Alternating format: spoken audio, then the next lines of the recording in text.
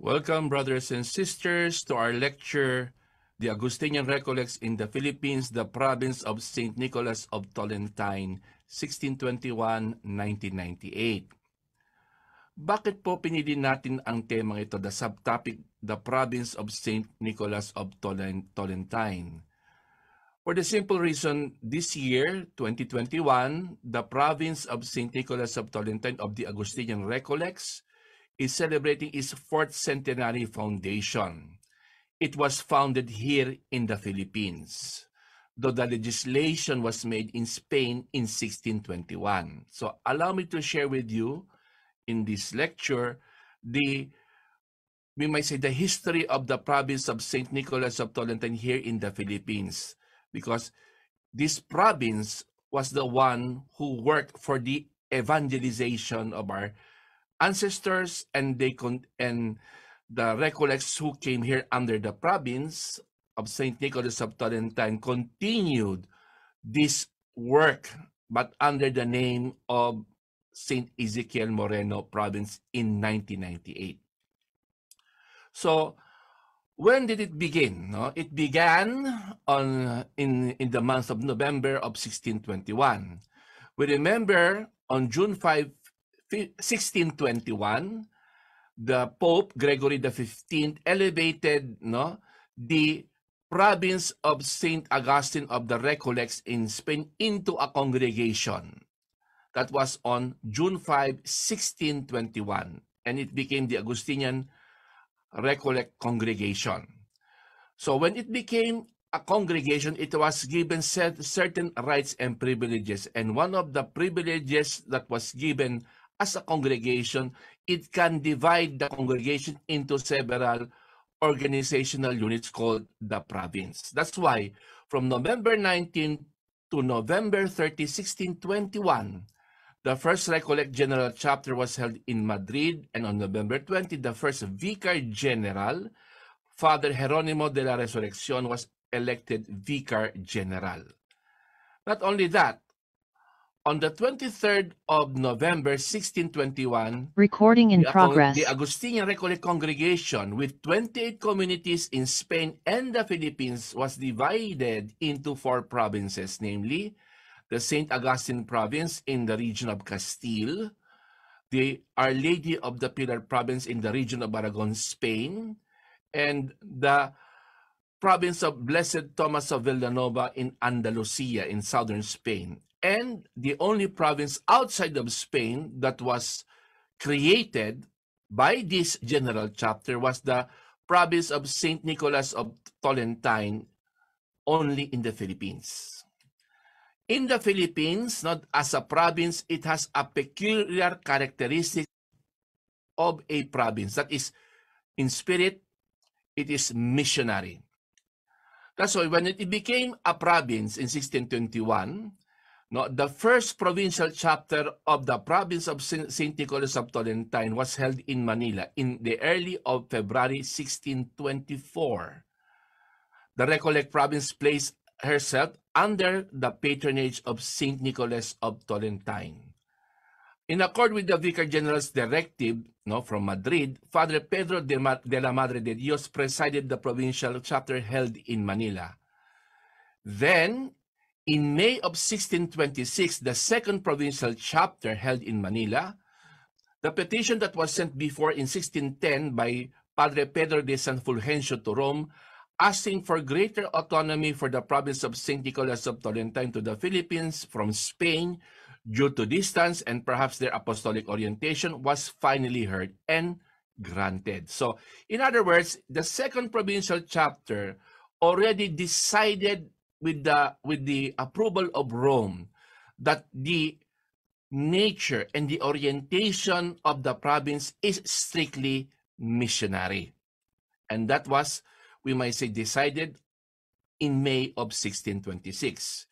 As a missionary province, many of its, we might say, activities were not only limited in the Philippines. There were also missionary activities outside of the Philippines under the province of St. Nicholas of Tolentine. So let us now give the highlights of how the province contributed to the development of the Philippines as a nation and a country that is, we might say, majority of these people are still Catholics. For 377 years, the province of St. Nicholas of Tolentine and its friar missionaries contributed to the evangelization of the islands and temporarily were present in Japan and Guam. And however, during the Philippine Revolution, the province extended its missionary presence in Venezuela, Brazil, in South America. And in the 20th century, the province opened missions in China and Taiwan. So these are the salient points, no, of the mission territories of the province of St. Nicholas of Tolentine. The Philippines, Luzon, Visayas, and Mindanao in selected areas, provinces between 1606 to the present. Japan between 1623 and 1632. Guam, 1770 to 1908, and they returned in the 20th century from 1974 to 1989. Saipan at the end of the 18th century. China we might say, became an important mission for the Recollects when 7 Recollects arriving in Shanghai in 1907, and the Holy See entrusted the region called Quete in the 1920s. And Taiwan, the mission in Kaohsiung was opened in June of 1963. So these are only salient points. No? In Latin America, other, we might say, missions were opened, like Venezuela, Brazil, also part of what is called now Panama. Okay? But these two countries, Venezuela and Brazil, were the first 2 mission territories that the Recollects, no, opened during the Philippine Revolution in 1898. And still the Recollects are present in those 2 countries. Now, the contribution to the Philippines was enormous. The Recollect province of San Nicolas of Tolentine. The Augustinian Recollects arrived in the Philippines in 1606, in spite of the fact that the archipelago was already divided in 1594 among the religious groups who arrived before the Recollects. Who were they? Who were the religious missionaries, orders, who arrived before the Recollects? We arrived in 1606, but who were the other 4 who arrived before us? First were the Augustinians in 1565 with Legazpi. Second, the arrival of the Franciscans in 1578. Third, the arrival of the Jesuits 1581. And fourth, the arrival of the Dominicans in 1587. So that's why when these 4 religious groups who came before the Recollects, the King of Spain, Philip II, in a royal decree in 1594, ordered the Governor General at that time to distribute these 4 missionary orders or groups to the Philippines and give them mission districts. So when we arrived in 1606, the Philippines, the Philippine archipelago was already subdivided among the 4 religious orders who arrived before us. However, due to the system called the Patronato Real, the king, through his Governor General, gave or allotted areas, mission territories that were not yet evangelized by these 4 religious orders who came before us. So that's why the remaining areas, when we were given these margins of mission territories in the Philippines, how did our Recollect historians describe these areas? First, let us not forget that these different mission areas assigned to the Recollects were characterized by the following, according to our historian in Rome. First, they were remote and poor areas to evangelize. Second, the missions were almost bereft of government concern and assistance. Third, the settlements or doctrinas were isolated from each other. And fourth, the mission centers were highly exposed to frequent Moro-piratical incursions. These difficulties did not prevent the Recollects from successfully and painstakingly transforming the missions assigned to them, transforming them into prosperous towns and parishes. So, the Augustinian Recollects as evangelizers, town builders, and pastors of souls, how did they accomplish their work? From 1621 until 1896, the eve of the Philippine Revolution, there were 1,623 Augustinian Recollect friars served as missionaries, pastors, military chaplains, and other capacities. They converted and formed the Filipinos to the Catholic faith and later contributed highly to the formation of the Philippines as the only dominant Catholic nation in Southeast Asia. In 1896, the Augustinian Recollects took care of 1,249,399 souls in different 203 towns in 20 provinces in the country. By 1898, there were 233 Augustinian Recollects serving either as missionaries or parish priests distributed in the Archdiocese of Manila, the Diocese of Cebu, and the Diocese of Haro. Now, let us now give some highlights. No? How did the Recollects act as missionaries or evangelizers, town builders, and pastors of souls? And these are the following important highlights in the history of the Recollect province of St. Nicholas of Tolentine in the Philippines. When you go to Vigan, Ilocos Sur, you will notice at the plaza, the beautiful plaza of Vigan, facing the beautiful, we might say, Cathedral of Vigan. That is the seat of the Archdiocese today of Nueva Segovia. Many do not know that the bell tower, the cathedral, and even the Episcopal Palace were constructed during the time when a Recoleto was Bishop of Nueva Segovia. He was Father or Bishop Juan Ruiz de San Agustin. He was Bishop of Nueva Segovia from 1780 to 1796. During his term, he helped with the help of his parishioners, his faithful, helped him build this present cathedral. It was called an earthquake Baroque church. So it was an earthquake-proof church built under the supervision of this Recoleto bishop, Juan Ruiz de San Agustin. And remember, the spirit of working for a church or a cathedral at that time was in the spirit in what we Filipinos called the spirit of bayanihan. All of our churches here during the Spanish period, through the supervision of the Recollect missionaries, the people helped build their own church. This is what we call the spirit of bayanihan. An example of this, a cathedral in Vigan. Next, we have forts and churches in Cuyo, Agutaya, Palawan. These, we might say, areas in the Spanish period, especially in the 17th century and 18th century, were targeted by pirates coming from Mindanao. They would destroy, enslave, capture, and enslave the inhabitants in order to protect their flock and to protect themselves, because many Recollects in the missions of Palawan, Mindoro, Romblon, and Mindanao were either captured for ransom or killed by the pirates. So in order to defend themselves, the Recollect provincials and the superiors in Manila supported for the construction of forts, and these forts are still existing today in Palawan, especially in Cuyo, Agutaya, and Culion. These were built during the time of Fray Juan de San Severo, who died in 1697.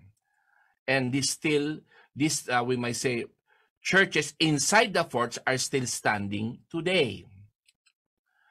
Now, among the Recoleto, we might say missionaries who are considered to be, we might say defenders of their flock. Now, one of them was Father Agustin de San Pedro, also known as El Padre Capitan in Philippine history. Why?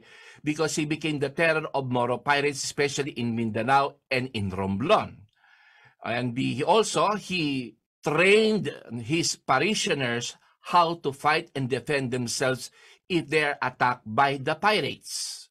He was also responsible for the building of some forts in Mindanao and important forts in the island of Romblon, the main island, especially the fort of San Andres, which is still standing today and restored, and also the fort in Banton Island. and they are still standing thanks to the efforts of the parishioners. In Las Piñas, when it was created as a town and then a parish, no, there was no parish priest. No?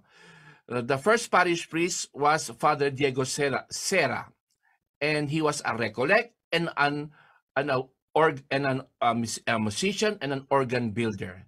Through the help of his parishioners, they were able to build the present Church of Las Piñas and his famous, we might say, bamboo organ. He was parish priest of Las Piñas from 1797 to 1831. Not only that, Padre Diego Serra improved the economy of the town by promoting and improving the agriculture of the people, the fishing industry, and the salt industry of Las Piñas. Then we have Father Mauricio Ferrero, assigned in Bacolod from 1871 to 1894. He was the town planner of Bacolod and responsible for the construction of the church, now a cathedral, the Cathedral of San Sebastian in Bacolod, the rectory, which is now the Episcopal Palace, and the town jail of Bacolod, which was later demolished in the 1990s to give way for a special, we would say, a special build, a building in the city of Bacolod. These three important this structure, the cathedral, the rectory, and the town jail, were the familiar landmarks of the Recoleto presence in Bacolod City.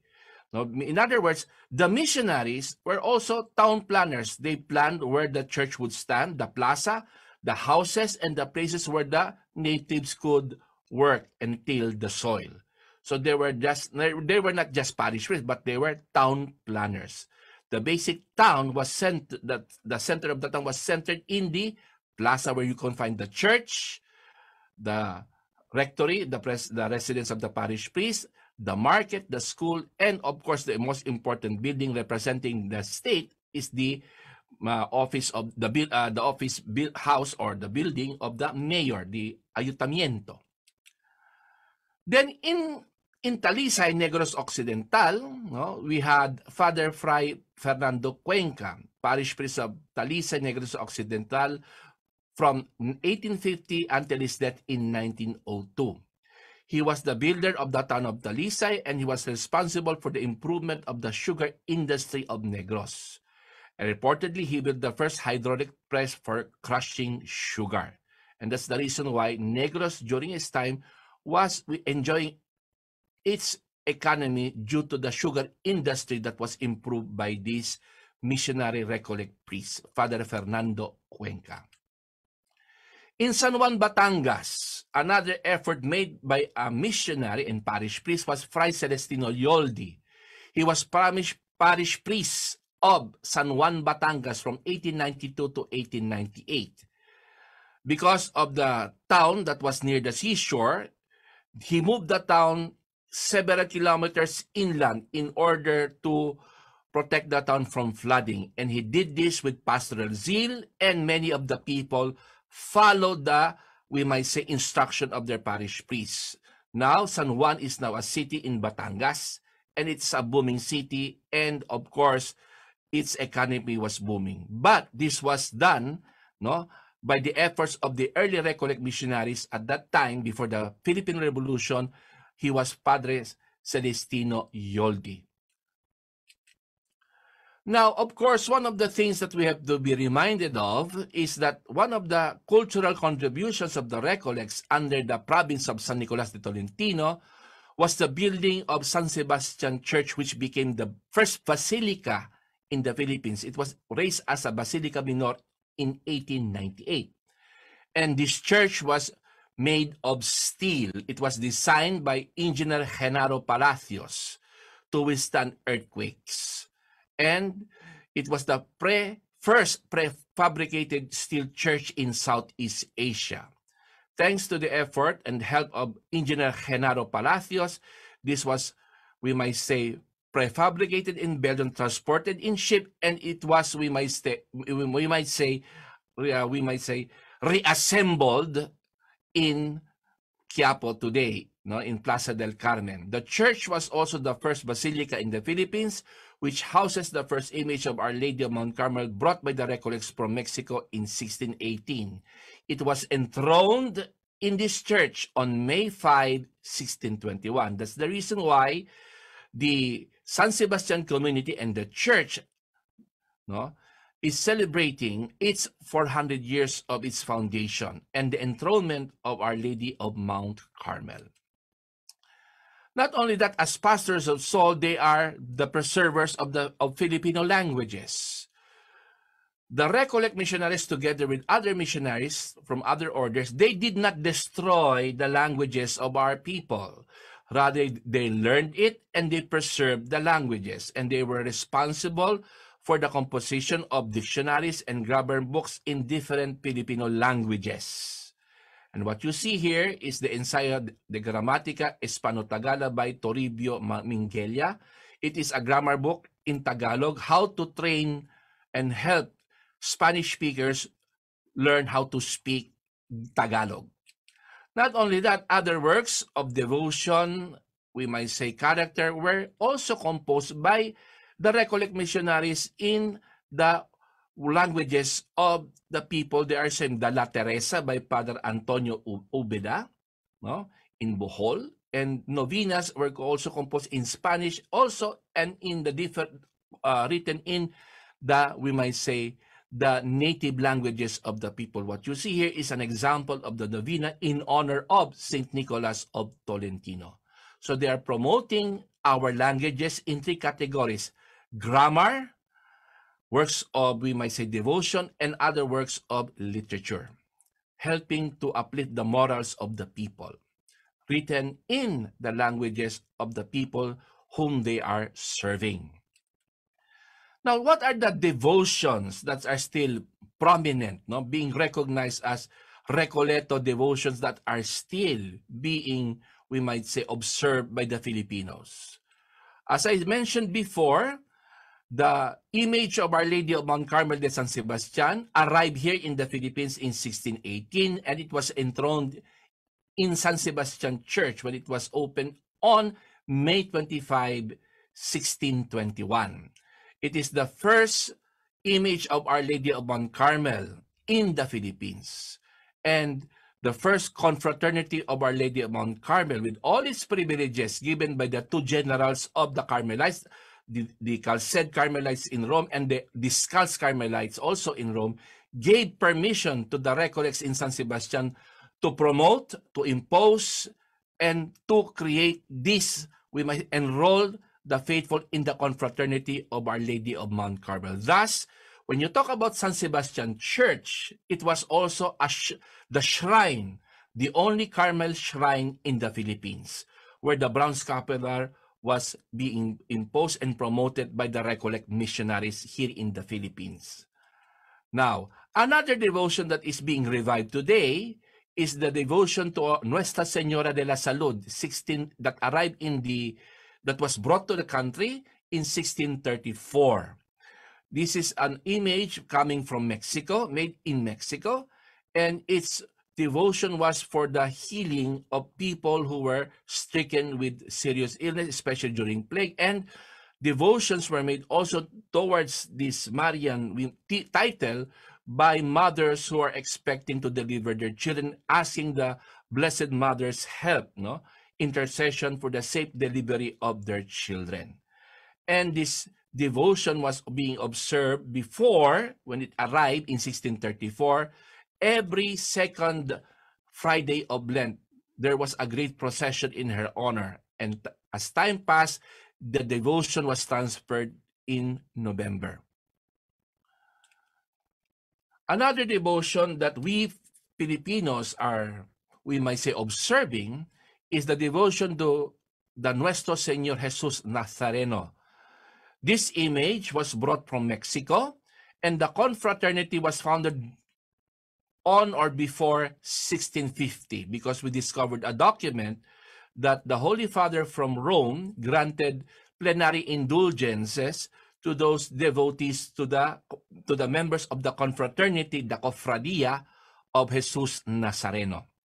And unfortunately, image that was kept in Intramuros was destroyed. However, another image in the 1700s were given to the church in Quiapo, Manila. So that's why every January the translation was being observed, commemorating the transfer of the image that was given by the Recollects to Quiapo every January 9 in Quiapo. What do we call it? The transfer from Intramuros to Quiapo Church, which is being observed by the faithful every January 9. So the image in Quiapo was given by the Recollects to the church and faithful of Quiapo. Now, one thing about the Recollects, especially the province of San Nicolas de Tolentino, they promoted Filipino vocations to religious life and priesthood.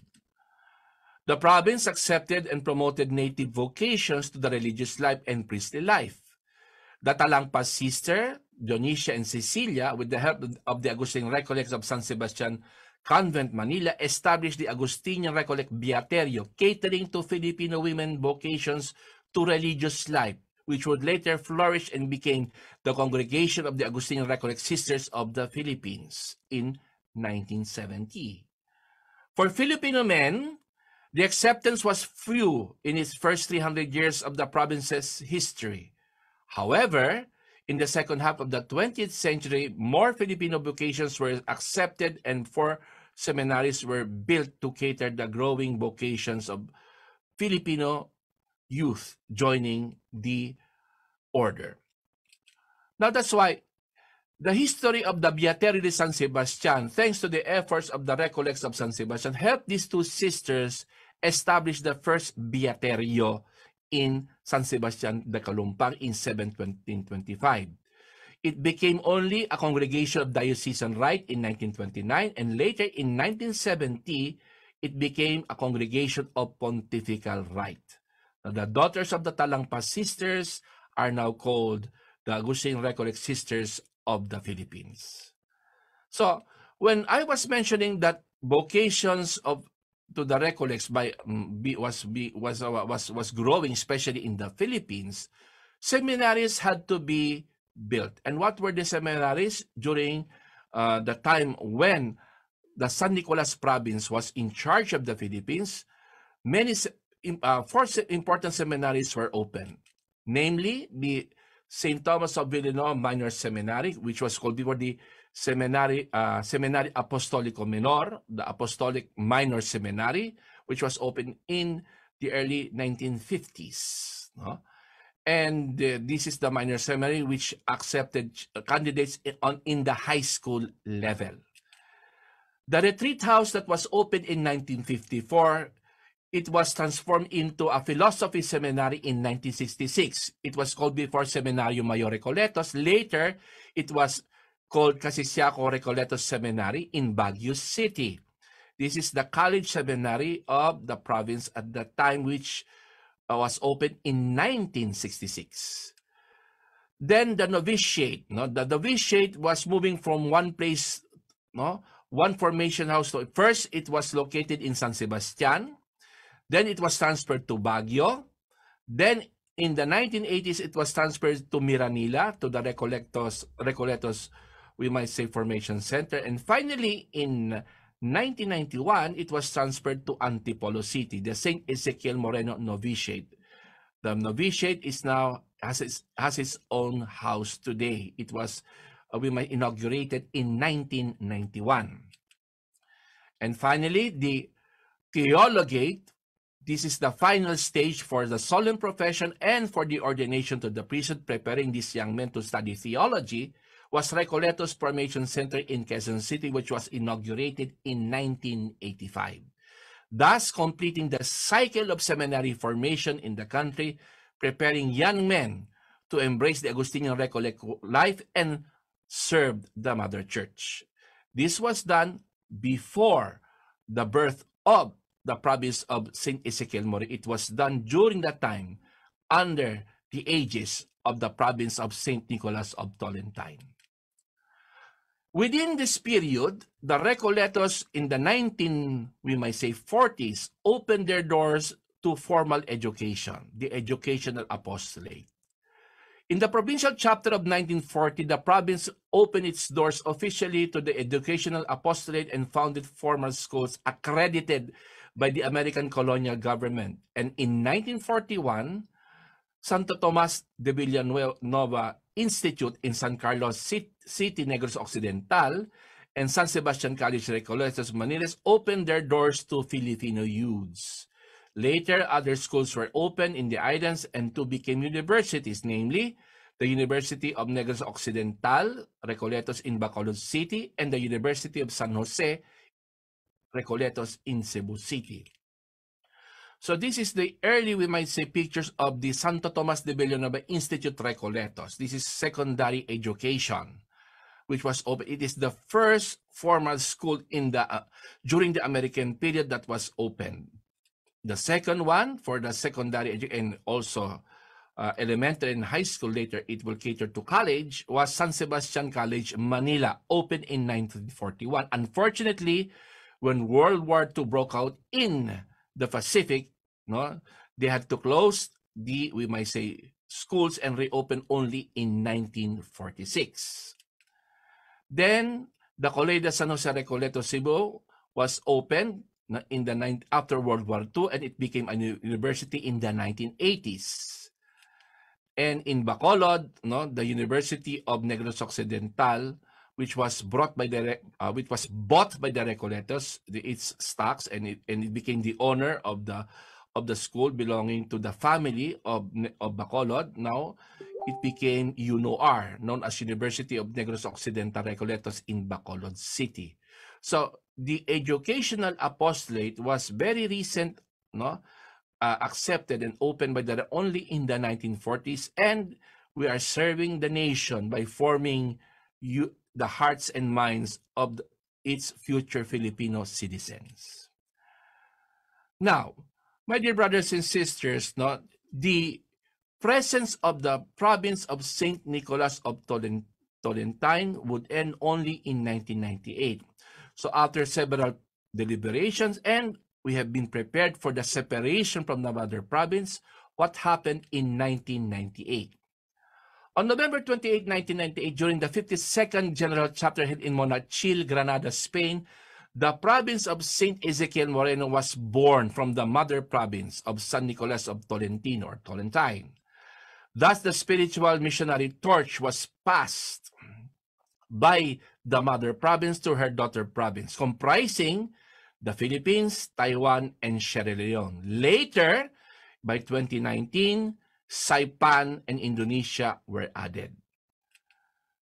On this important occasion, this year 2021, the province of St. Ezekiel Moreno celebrates with its mother province its titular patron, St. Nicholas of Tolentine, the first Augustinian friar formerly canonized saint, whose shining star inspired the Augustinian Recollect missionaries to carry the seed of the gospel and sow them in the hearts of men and women.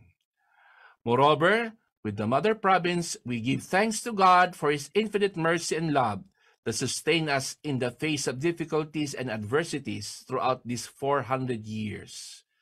May the star of St. Nicholas of Tolentine continue to shine from the heavens and accompany his sons as they endeavor to extend the whole world, the kingdom of God, into the hearts of all men and women of goodwill.